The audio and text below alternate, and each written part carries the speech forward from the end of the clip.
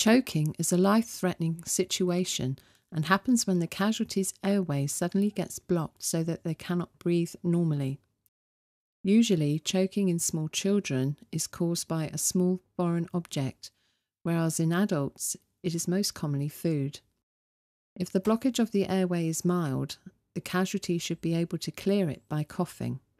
Any blockage of the airway should be taken very seriously, as within a short time of the brain being starved of oxygen, brain damage can occur. The recognition, signs and symptoms.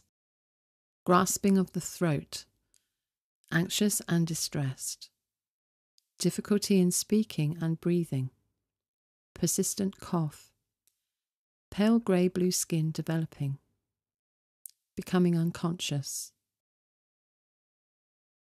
Let's now look at the treatment. Once you have established the casualty is in fact choking, your first action should be to calm and reassure the casualty and encourage them to cough. If this is not successful, then you should stand behind the casualty, lean them slightly forward, supporting their upper chest with either one hand or your arm across their chest, and give sharp back blows between their shoulder blades. These back blows should be attempted on 5 occasions.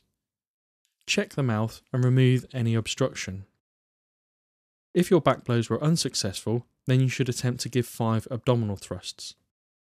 Again, stand behind the casualty and place both arms around them, leaning the casualty forward. Place one fist just below the breastbone and cup the fist with the other hand, as shown on the video. Then pull sharply inwards and upwards to try and force the obstruction out. Again, you should make 5 attempts with abdominal thrusts to remove the obstruction. If this is unsuccessful, you should repeat the cycle of back blows and abdominal thrusts. And if after 3 cycles the obstruction is not cleared, you should then call 999. If at any time the casualty becomes unresponsive and unconscious, you should support the casualty to the floor, call the emergency services as soon as possible, and commence basic life support.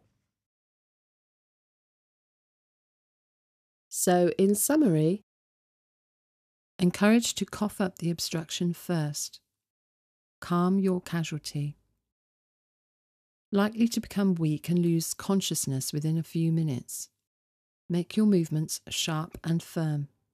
If not successful, with 3 cycles, dial 999. With a choking baby, you should hold the baby in a similar position as a recovery position by supporting the baby with their head pointing downwards. As with an adult or child, you should first attempt 5 back blows. If this is not successful, turn the baby over and attempt 5 chest thrusts. If this is also unsuccessful, you should repeat the cycle of 5 back blows and 5 chest thrusts.